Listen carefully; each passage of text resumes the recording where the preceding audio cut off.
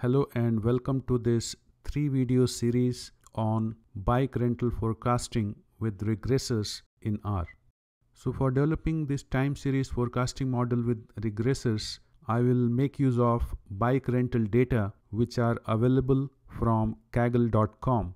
We'll start by making a simple time series model that captures trend and seasonality, and then we'll add regressors such as US holidays, because bike rentals are usually affected by that. Also temperature and humidity.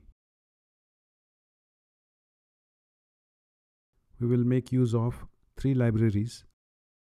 Bike sharing data that we are going to use is available on kaggle.com. So this is a bike sharing data in Washington DC, and the data we have is for 2011 and 2012. Forecasting of rental bikes is very useful for planning purposes. You can find more details about the bike sharing system, and there is also a data dictionary for each variable in the data set. For example, CNT is count of total rental bikes including both casual and registered. They have 2 different types of data set. One is daily data and other one is available for each and every hour. So we are going to use day.csv. Let's read our data in data. So we are reading a CSV file. Header is true because we have titles in the first row. So it has 731 observations and there are 16 variables. This second column is the date column. To start with, we'll use this date column and also this last column, which is CNT. So how many bikes were rented? If you look at the second column, we have year, month and day format. So within our data, we can use the second column and say that it has year, month and day format, and run this. Let's do a quick plot using qplot.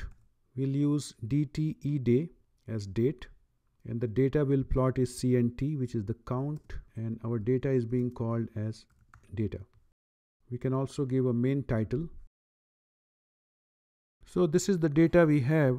It starts with the 1st of January in 2011 and ends with 31st December 2012. So we have complete 2 years of data. Looking at this plot, we can see that the data has seasonality as well as trend. So you can see during winter months, number of bike rentals are lower, and during summer months, the number of rentals increase significantly. But there are also a lot of fluctuations up and down, both during winter as well as summer months. First, we'll develop forecast only with this time series data using dates and number of bike rentals. Then we'll add information about holidays in US, because bike rentals may be affected by holidays.